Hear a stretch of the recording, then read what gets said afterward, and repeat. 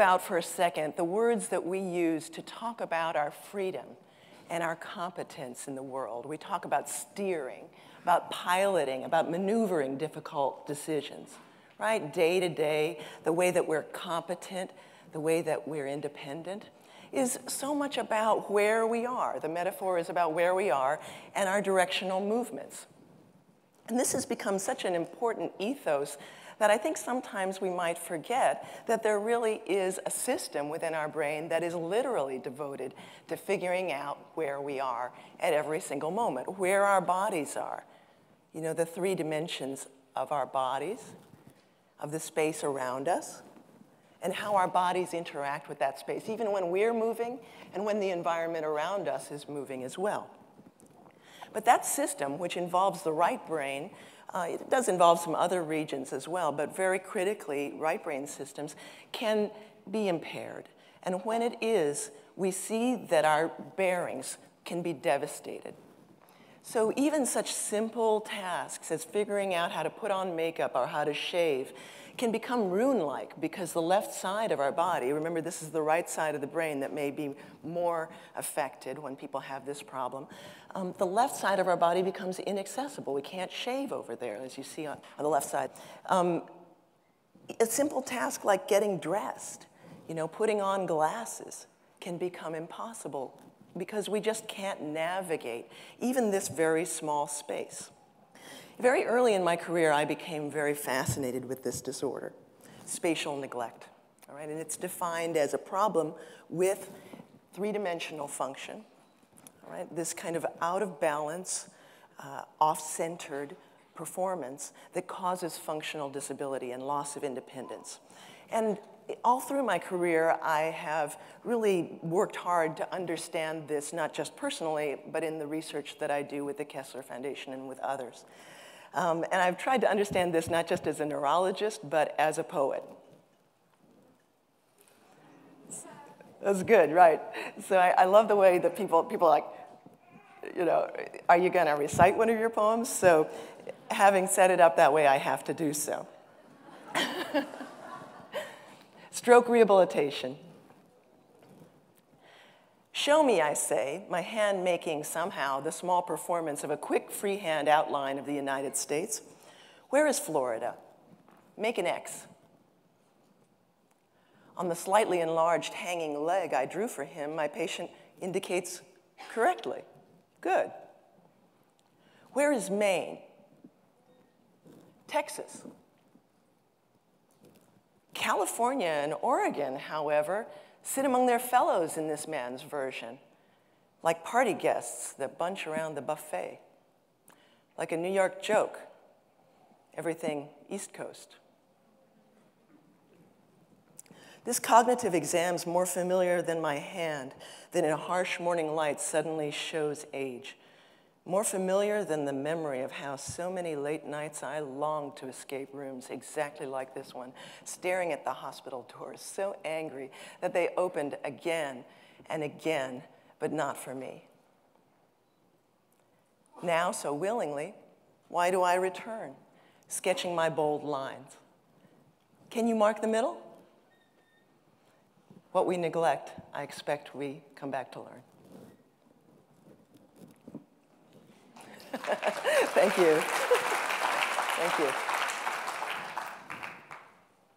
The young man I wrote about in the poem who had spatial neglect had much bigger problems, of course, than not being able to draw California and Oregon on a map or mark the center of a line. And again, you see this hole in his world, the difficulty with the left side that you saw in the drawings previously and that you saw in the shaving and dressing performance. He was unaware of his errors, so there you see that he assessed his performance as good, but not just when he did these kind of paper and pencil tasks, but when he collided with objects, when he couldn't finish the food on his plate because he didn't realize, you know, the spatial extent that he's working with when he's doing something simple as eating. When he went to draw or write on a piece of paper, his movements would swerve too far off to the right. And again, he was unaware of this. So this is embarrassing, but more than that, spatial neglect is very dangerous. Because, again, you have these errors that move too far to one side of space, people's balance is impaired, and they have a 6.5 times higher risk of falling. All right, every fall, potentially an injury and even a fatal injury.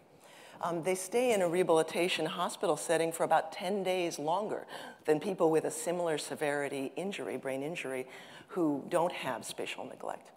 And most concerning to me, their caregivers, if they make it home successfully after the initial period of care, their caregivers tell us that it takes more than 20 hours a day of supervision time to keep them safe. All right, so I mean, for the individuals involved, of course, it's serious in any case. But if it were a small number of individuals, we might feel differently than we do, knowing that half of people after stroke are affected by this problem in the first critical weeks and months of recovery. About 30% of people who need to be in the hospital for rehabilitation for traumatic brain injury. So these are hundreds of thousands of people in the US every year affected by this problem. You know, I guess thinking about the caregivers and the period of time that they're spending, these 20 hours a day, more than 20 hours a day, what I wonder about is, when are these caregivers able to sleep? Right? This is a problem we need to attack and address. And the solution that I'm here to discuss with you is around my neck, and we're passing a few of these around. They're very inexpensive rehabilitation equipment, prism goggles. And what they are wedge prisms that are wider on one side than the other, and they displace what you see. Think about a whirlpool or a machine to magnetically stimulate the brain or electrically stimulate the brain, or think about even a stationary bicycle for exercise. This is equipment that you'll find in a lot of rehabilitation hospitals, much, much more expensive than this pair of prism goggles. And a therapist can be taught to use these goggles for rehabilitation in about a day. All right, so training time to get people up to speed to use them is not that incredible. Now we're going to see the method that is used for this, and it's going to be demonstrated by my friend Dr. Pei Chen, who's a research scientist at the Kessler Foundation. And she's showing you how, again, our effortless movement system in the right brain can guide movements visually in the subject there on the right. With the goggles on, what happens, again, because the lenses are thicker on one side than on the other, is that what the person sees is displaced over to one side, and we see that here. So whatever they see is displaced to the right of where it really is. So you see that this person, when she goes to point to the pen, makes an error over to the right side, right? Because that's where her movement system thought that the pen was. But now, without even being instructed, as she continues to make the movement, because of the way that our vision and our movement systems are meant to work together, automatically leftward actions are ramped up so that she becomes accurate again. And the way that we can see that we've ramped up these leftward actions is that when she takes the goggles off, we will see that she has a remnant of this leftward action effect. And it's much easier to do this kind of thing than it is to instruct people. So here you see her, she's going to point to her midline, and she makes a little bit of a leftward error now. Right? So this is a person who's neurotypical, but in people who have an injury to the right brain and who have spatial neglect, you'll see that same kind of shifting. And so this hole in space, this area that they're not using, this part of their three-dimensional world that's just inaccessible to them, becomes available, and they start to direct actions into it. Prism adaptation treatment, as we realize in the Kessler Foundation, as it has been used all over the world, in Switzerland, France, Germany, Italy, Denmark, and Japan, involves 10 days of treatment. You just have people do this pointing movement, or they can mark a line, or they can mark a circle with a pen, and it takes about 10 minutes. They don't have to wear the goggles at any other time. And again, a therapist can be taught to do this in about a day. They have to do 10 sessions over 2 weeks of treatment, and it fits really nicely into the way that inpatient rehabilitation care is designed. It can be done during a typical therapy session. But what's interesting is that although, as I said, it's being used all over the world, and there are more than 500 studies in the laboratory showing that it improves functional capacity, right? That it helps people, again, if people are out of balance and likely to fall, it helps them to sit and stand up more straight. It helps them to use a wheelchair more effectively, helps them to dress themselves. More than 500 studies in the laboratory and 25 studies that have been systematic clinical trials at this point looking at functional improvement.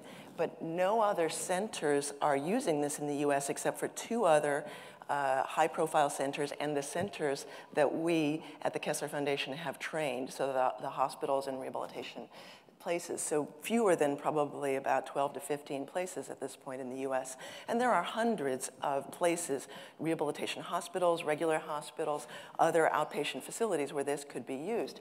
But the difficulty, as many of you know, right, is that paradigms of treatment, the way that we do things, moves forward at the speed of trust.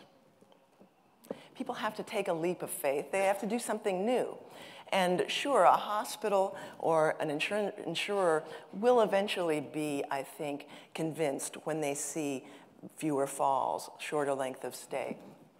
But we as individuals can also play a role in that kind of advocacy, right? For ourselves, for our loved ones, but even for people that we don't know who have brain injury, because this is something that will really help our society. And the best argument for that is to give you an example of some of the people, one of the people who's received this treatment, and this is Robert. And on the left side there, you see Robert in evidence of his spatial neglect syndrome during the first weeks after his stroke. So he was attempting to draw a clock. And you see that he's not able to use the left side. Robert received the PRISM adaptation as part of his overall rehabilitation program. And his ability to dress himself, to care for himself, to stand, and then to walk with a walker, and then to walk independently, all improved. But Robert was then literally restored to the driver's seat. And more importantly, when Robert's parents became ill and needed him to help them, he was able, because he was driving, to take a twice-weekly trip from New Jersey to Delaware until they were back on their feet again. So Robert was able to resume not just his basic level independence, but the direction of his life. So inexpensive treatment, effective results. This is a priority I think we can get behind in brain injury rehabilitation. Get things back on a straight path for ourselves and our future. Thank you.